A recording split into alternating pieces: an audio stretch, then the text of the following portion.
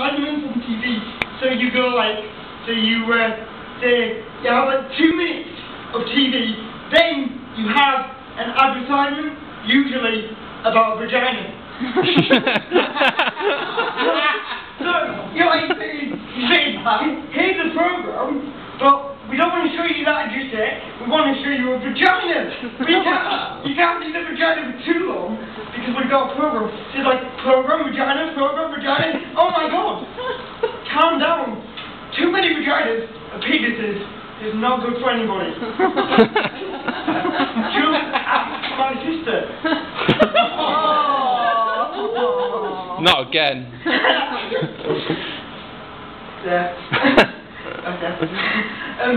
I met Stephen Hawking the other day, but we didn't really get on because he tried to call me a retard.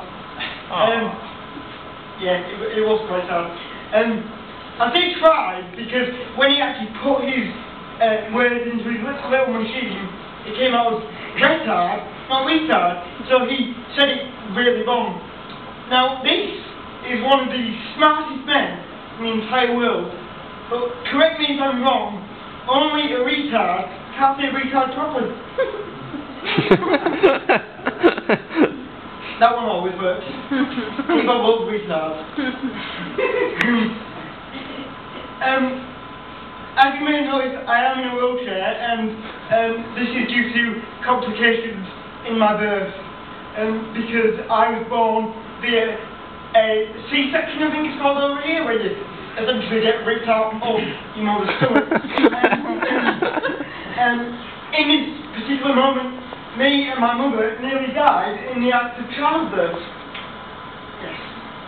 Well, it was funny at the time. I guess it's just one of those things where you've really got to be here to appreciate how funny it really is. When I was planning my trip to America, I thought of a lot of places. I thought of Las Vegas, Los Angeles, places like that, really cool places. One place I really want to go is Texas, but I thought I better not because they might think I'm a retard and try and shoot me.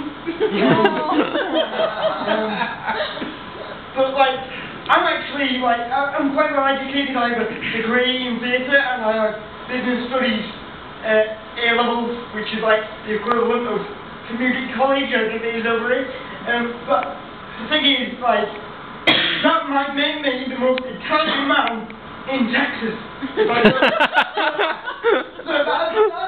I bet they find that quite threatening, that they've got me and then a cow and the second and then somebody's mum who just turns out to be everybody's mum in Texas. One thing I like about America is that you have Barack Obama as president. Now I know that's quite an emotive subject in America because there might be some Republicans, which is cool. But think about this: everything he does, every time he talks, he sounds so cool. He's just like, yeah, man, this is like so cool. We're bombing Iraq, yeah, woo. Whereas we get David Cameron, who, if none of you have seen him, he's like this. Yeah, we could go in. We could go into Iraq, but we might not. As long as he's got oil, we don't care. We don't care, because I've got a wife and a disabled son who's dead.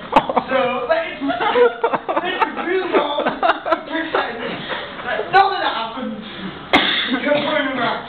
That's right. I think he's actually kind of hiding his own shortcomings by going into Iraq and not pulling out his shit. But that could be to compensate for the fact that he is fucking up our country to the point where there is no return, and you know what I blame? His dead disabled son, ladies and gentlemen. If that son hadn't died, his economy might still exist. One more thing before I go, right?